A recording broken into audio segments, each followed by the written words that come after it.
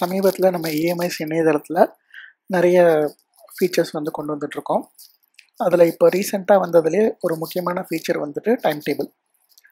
ஒரு head master time டேபிளை manage பண்ணுறதுக்குரிய facilities எல்லாமே EMIS இணையதளத்தில் கொடுக்கறதுக்கான முயற்சிகளை பண்ணியிருக்கோம். அதை எப்படி பயன்படுத்துறது அப்படின்னு சொல்லிட்டு நிறைய பேர் கேள்விகள் கேட்டிருந்தீங்க. இப்போ ஓரளவுக்கு அந்த டைம் டேபிள் மாடியூல் முடிவு பெற்றிருக்கிறதுனால, இன்னும் கம்ப்ளீட்டாக இல்லாட்டியும் ஓரளவுக்கு முடிவு பெற்றிருக்கிறதுனால இப்போ அதை எப்படி பயன்படுத்துறது அப்படிங்கிறதுக்கான வீடியோ. இதில் இந்த வீடியோ 3 பாகங்களாக இருக்கும். முதல் 2 பாகங்கள் முதல் பாகம் எப்படி டைம் டேபிள் மாடியூல் க்ரியேட் பண்ணுறதுக்கு வேணுங்கிற எல்லாத்தையும் ரெடி பண்ணிக்கிறது அப்படிங்கிறத எக்ஸ்பிளைன் பண்ணுறதுக்கும், 2வது மாடியூல் எப்படி டைம் டேபிள் க்ரியேட் பண்ணணும் அப்படிங்கிறத எக்ஸ்பிளைன் பண்ணுறதுக்கும், 3வது மாடியூல் எப்படி அதை டெய்லி பயன்படுத்துறது, தினசரி ஒரு ஹெட் மாஸ்டர் எப்படி அதை பயன்படுத்தலாம் அப்படிங்கிறத எக்ஸ்பிளைன் பண்ணுறதுக்கும் இந்த வீடியோ இருக்க போது. இந்த முதல் பாகத்தில் டைம் டேபிள் க்ரியேட் பண்ணுறதுக்கு தேவையான விஷயங்கள் அதெல்லாம் என்ன பண்ணணும் அப்படிங்கிறத எக்ஸ்பிளைன் பண்ணுறோம். இப்போ நம்ம EMIS லாகின்ல நான் ஒரு ஸ்கூலில் லாகின் பண்ண போகிறேன். இந்த ஸ்கூலில் லாகின் பண்ணோன்னே பேசிக்கலாக பார்த்தீங்கன்னா 3 விஷயங்கள் நம்ம ஒரு டைம் டேபிள் கரெக்டாக க்ரியேட் பண்ணுறதுக்கு தேவைப்படுது.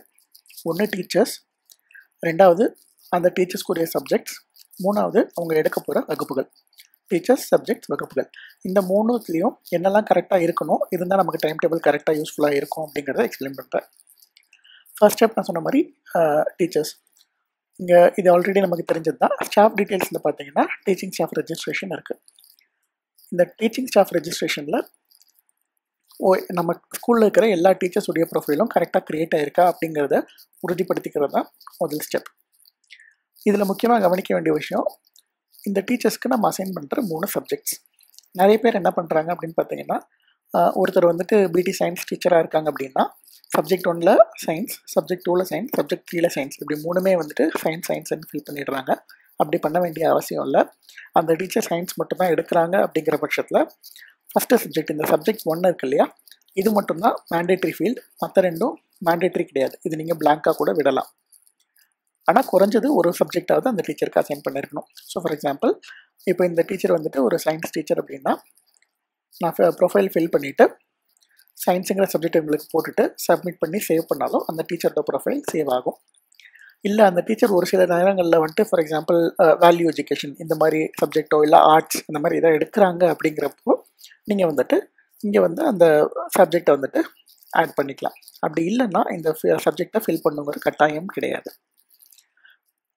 ஸோ இதுதான் ஒரு டீச்சர் ப்ரொஃபைலை க்ரியேட் பண்ண வேண்டியது, அதில் அந்த டீச்சருக்கு சப்ஜெக்ட் அசைன் பண்ண வேண்டியது.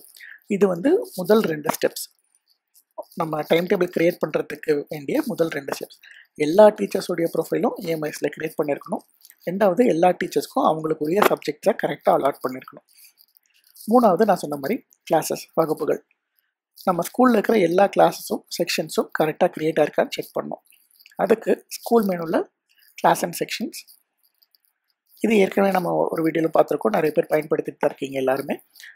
இங்கே நம்ம ஸ்கூலில் இருக்கிற எல்லா கிளாஸஸும் அதுக்குரிய செக்ஷன்ஸும் மீடியமுடைய போட்டிருக்கணும். இதுவே 11th standard 12th standard sections இருந்ததுன்னா அதனுடைய குரூப் என்ன, அந்த 11th காமர்ஸ் குரூப்பா மேத்ஸ் பயோவா அப்படிங்கிற கரெக்டான குரூப் நேமும் செலக்ட் பண்ணியிருக்கணும். ஏதாவது செக்ஷன்ஸ் விடுபட்டு போயிருந்தால் add class R section click பண்ணி எந்த கிளாஸ், என்ன செக்ஷன், என்ன மீடியம் அப்படிங்கிறத கொடுத்து சேவ் பண்ணிவிடுங்க. ஒருவேளை ஏதாவது செக்ஷனில் மாணவர்கள் இல்லை அப்படின்னா அந்த மாணவர்கள் இல்லாத செக்ஷனை டெலீட் பண்ண முடியும். ஒரு செக்ஷனில் மாணவர்கள் இருந்தாங்கன்னா டெலீட் பண்ண முடியாது. ஸோ முக்கியமான விஷயம், எல்லா வகுப்புகளுக்கும் குறைஞ்சபட்சம் ஒரு செக்ஷனாவது இருக்கணும். நிறைய ஸ்கூல்ஸில் பார்த்தீங்கன்னா ப்ரைமரி ஸ்கூல்ஸில் ஒரு கிளாஸ்க்கு ஒரு செக்ஷன் தான் இருக்குது. அப்படிங்கிற பட்சத்தில் ஒவ்வொரு கிளாஸ்க்கும் ஒவ்வொரு செக்ஷன் மட்டும், ஏஓ இல்லை பிஓ ஏதோ ஒரு செக்ஷன் கண்டிப்பாக க்ரியேட் பண்ணிவிடுங்க. First year, second year, third year அப்படின்னு சொல்லிட்டு ஒவ்வொரு வகுப்புக்கும் ஒரு செக்ஷன் கண்டிப்பாக க்ரியேட் பண்ணியிருக்கணும். ஓகே, இதன் மூலம் இந்த வீடியோவில் நம்ம பார்த்தது 3 விஷயங்கள். ஒன்று, டீச்சர் ப்ரொஃபைல் க்ரியேட் பண்ணுறது, அந்த டீச்சர்ஸ்க்கு அவங்களுக்குரிய சப்ஜெக்ட்ஸ் அசைன் பண்ணுறது, 3வது நம்ம பள்ளியில் இருக்கிற எல்லா சப்ஜெக்ட்ஸையும் எல்லா கிளாஸ் ரூம்ஸ்க்கும் செக்ஷன்ஸ் க்ரியேட் பண்ணுறது. இந்த 3ம் சரியாக பண்ணிட்டா நம்மளுடைய first step for time table முடிவு பெற்றது. நம்ம 2வது ஸ்டெப்புக்கு போகலாம்.